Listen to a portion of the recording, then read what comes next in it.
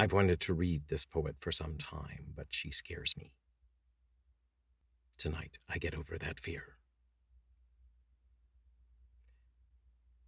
Insect Life of Florida by Lynda Hull.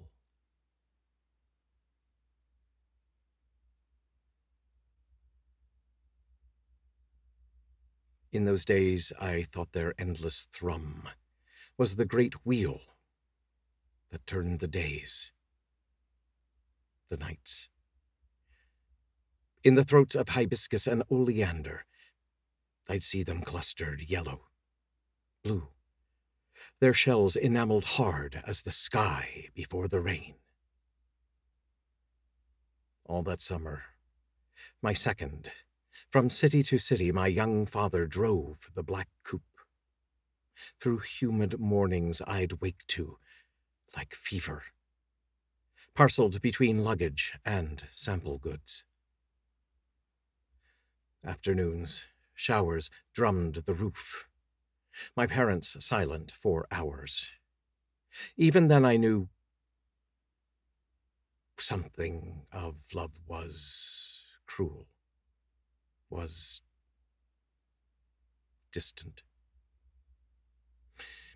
Mother leaned over the seat to me, the orchid fathered pinned in her hair, shriveled to a purple fist. A necklace of shells coiled her throat, moving a little as she murmured of alligators that float the rivers, able to swallow a child whole. Of mosquitoes whose bite would make you sleep 1,000 years. And always the trance of blacktop shimmering through swamps with names like incantations. Okefenokee, where father held my hand and pointed to an egret's flight unfolding white above the swamp reeds that sang with insects, until I was lost, until I was part of the singing, their 1,000 wings gauze on my body, tattooing my skin.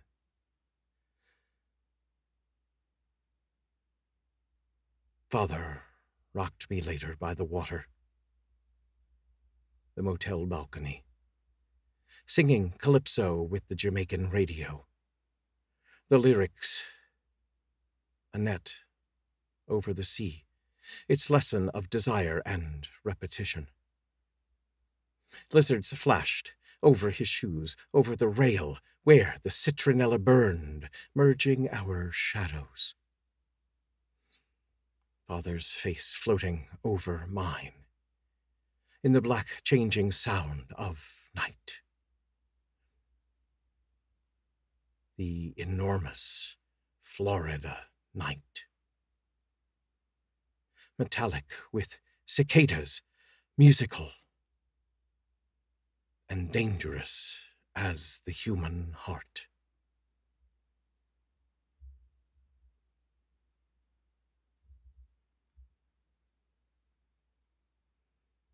Insect Life of Florida